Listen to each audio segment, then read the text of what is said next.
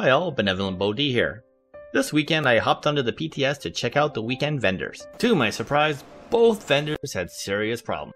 The golden vendor was almost 2 hours late, and it only allowed me to sell my items. There's gonna be a lot of unhappy people if this isn't fixed before Waking Flame goes live in a couple weeks. Since the PTS has an EU character copy, I hopped on to EU to see what's happening there. On the live server, it seemed to be working as intended. After checking the golden vendor, I hopped over to Cold Harbor to see the luxury vendor, and to my surprise, the vendor was missing. Again, I hopped on to the live server on EU and checked out what happened there, and it was working as intended.